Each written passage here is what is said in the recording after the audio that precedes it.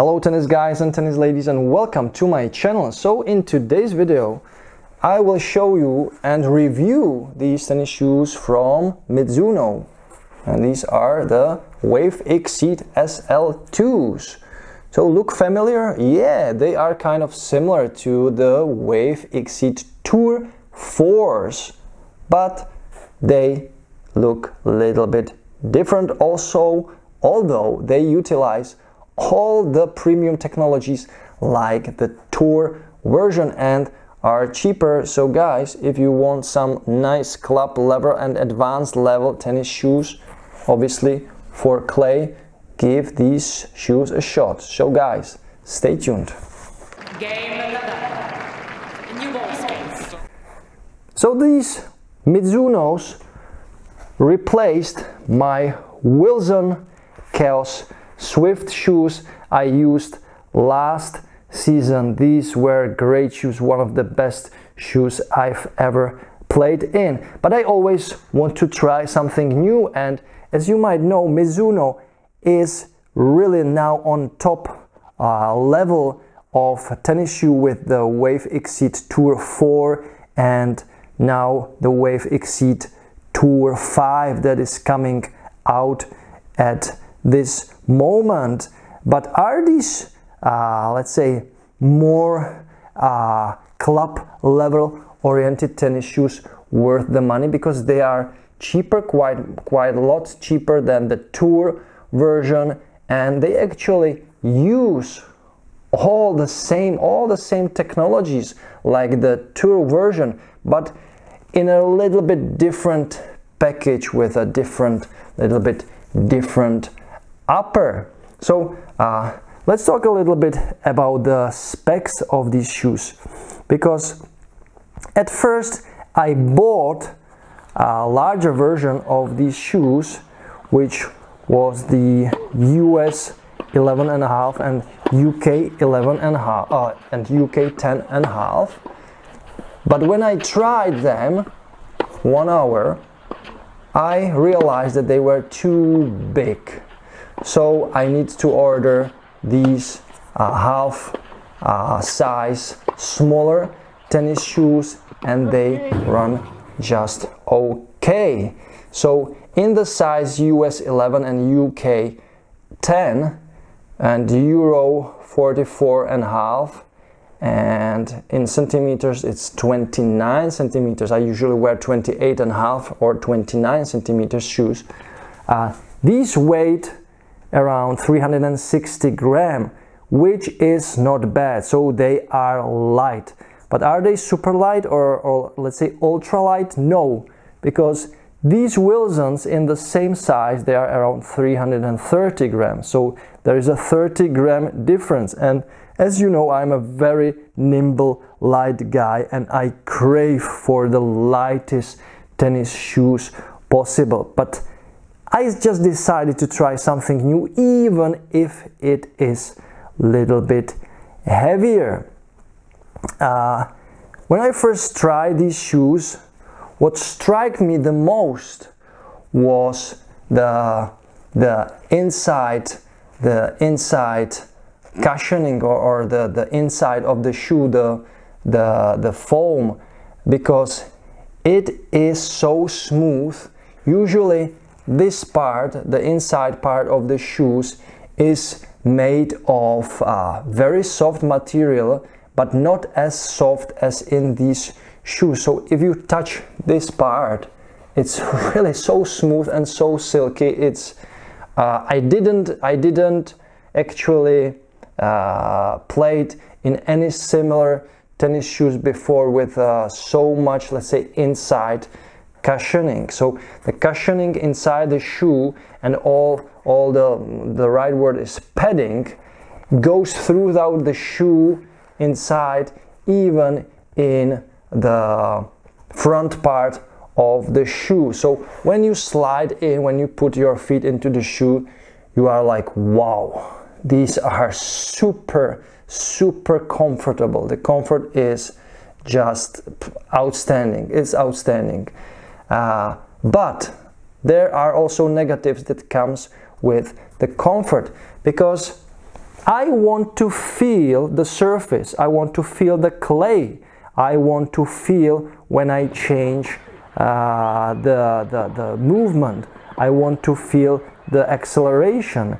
And the more padding in the shoe, the, let's say, slower the reaction, because if you try to really move fast in this type of shoe, in this comfort oriented shoe, then it will take some time after the shoe actually reacts to your movement, because your foot collides with all the cushioning inside the shoe, then everything bends, and after that the energy is transferred to the move.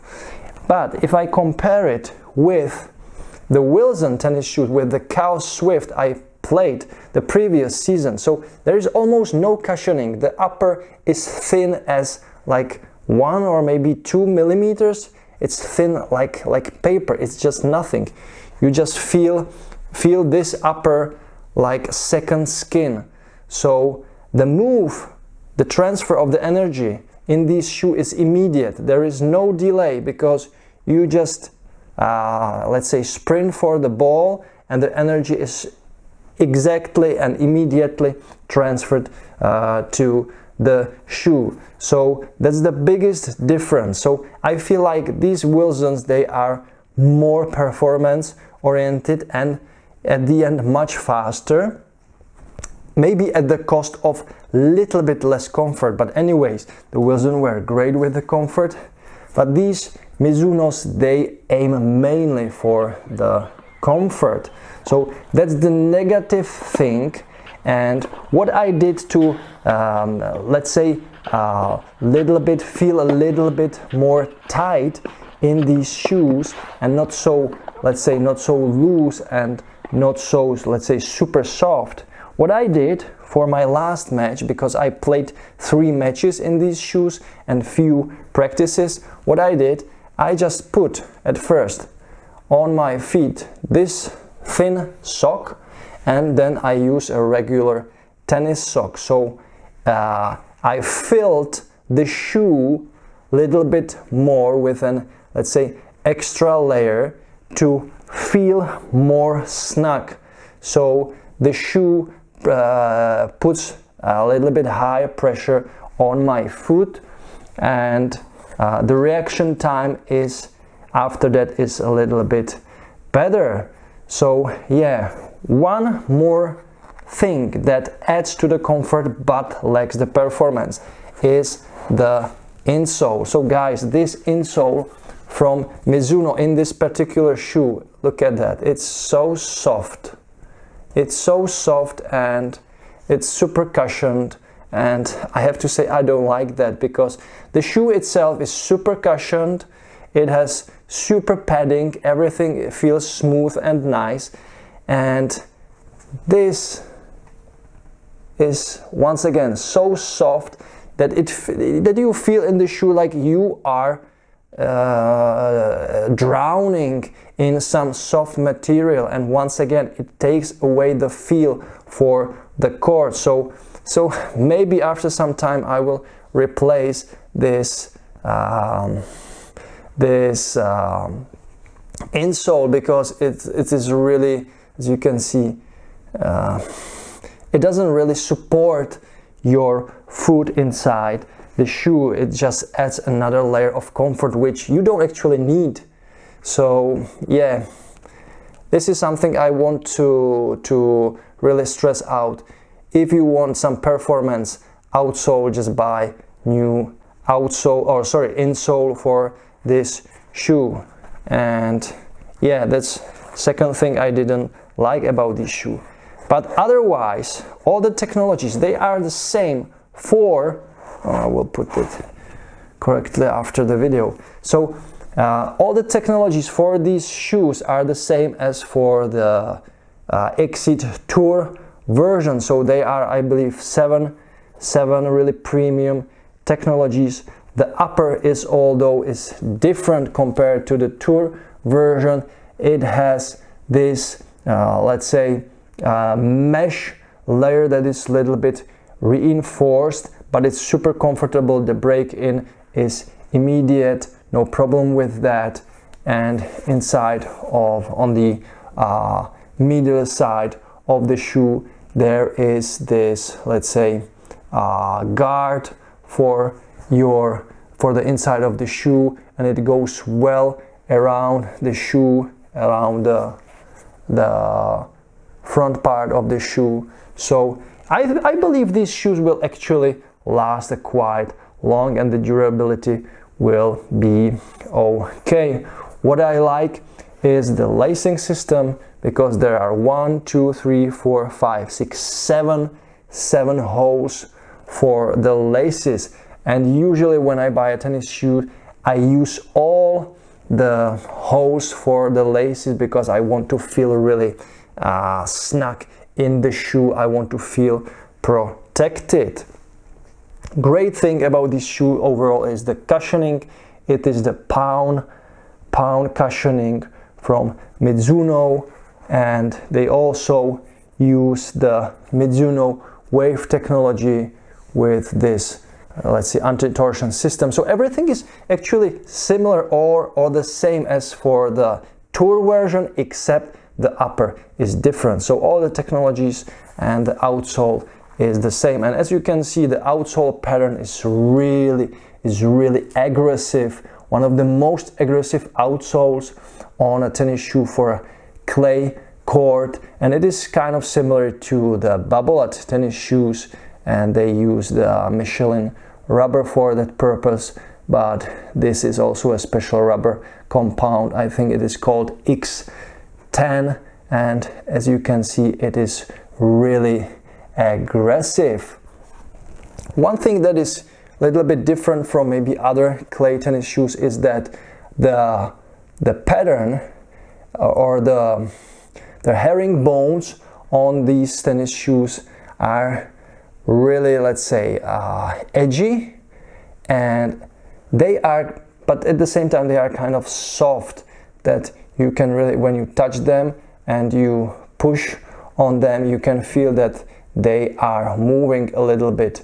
On the other shoes, they are, let's say on this Wilson tennis shoe, they are much thicker and harder. So maybe I like the harder herringbone pattern a little bit better because it grips at the end a little bit better, but once again the comfort might be not so good as for these shoes. So guys, these shoes are really interesting, but the only downside, especially for me, is that they lack the, let's say, the finest, the super performance of a similar weighted tennis shoes due to the extra comfort. So I'm a person that doesn't really need the superb comfort in a tennis shoe, but I need a decent amount of comfort, but then I need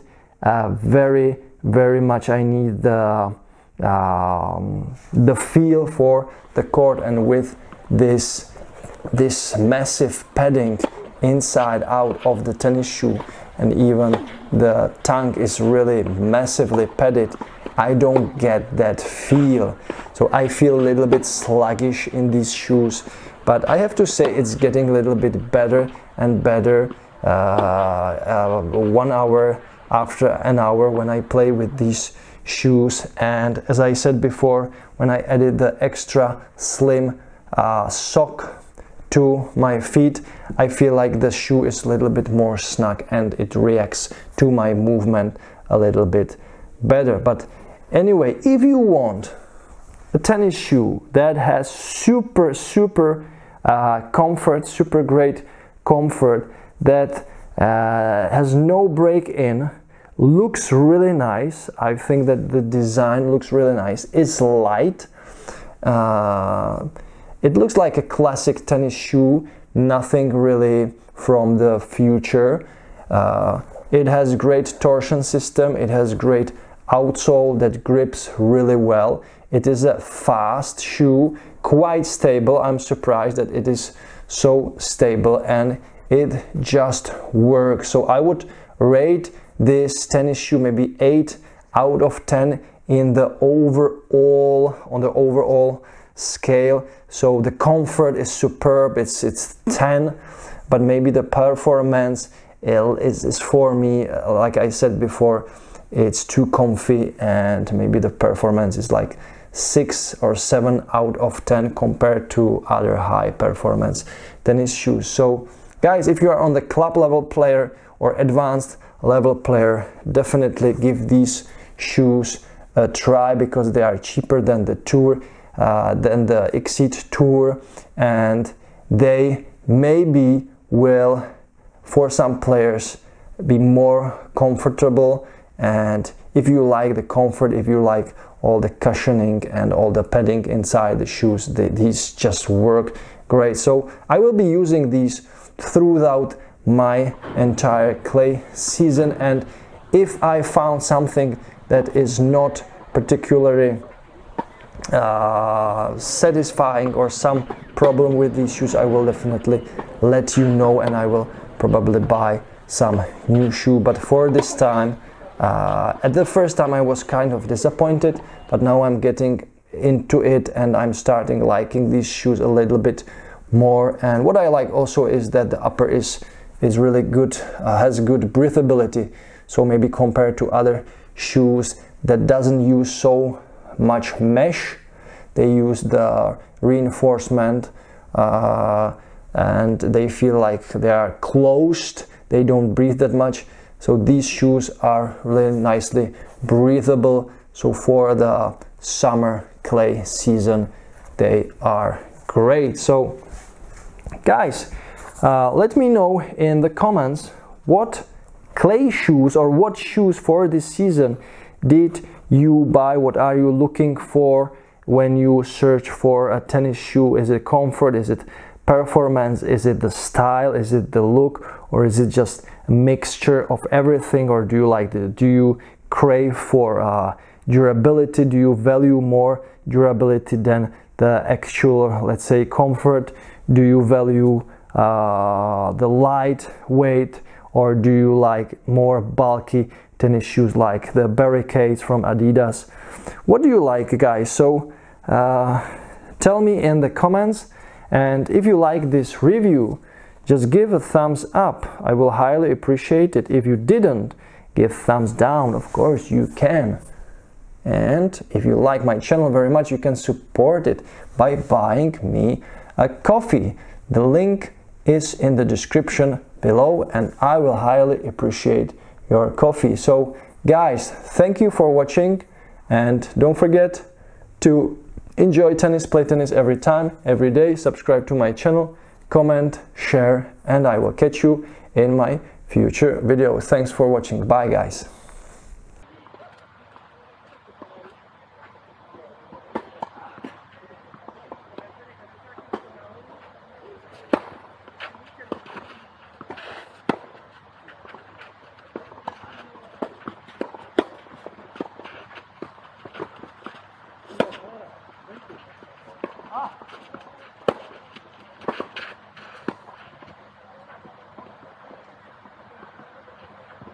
You can't be serious, man. You cannot be serious!